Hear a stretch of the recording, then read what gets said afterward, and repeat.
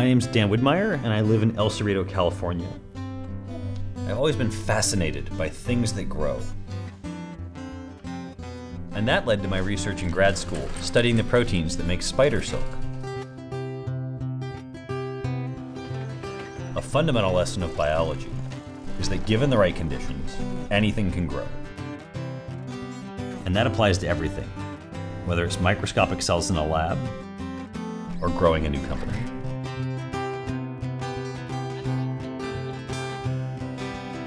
The concept for Bolt came about when my partners and I began working on a project to reproduce the protein that spiders use to make silk. Spider silk's one of the most interesting materials in nature. A spider makes 6 or 7 different kinds of silk with different properties. It could be stronger than steel, stretchier than spandex, softer than wool. There's 240,000 plus different silks with different properties, all made of protein, that you can tailor to fit some need in society.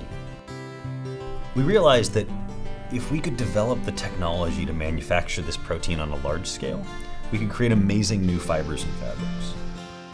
And we can work with partners and manufacturers right here in the US and help them grow too.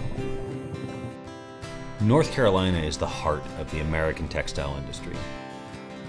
And there's a century of expertise that's disappearing. We are combining our innovations with their know-how to bring breakthrough products to consumers. Right here in California, we're creating the ideal conditions for our team to design products with the first real fabric innovation in decades.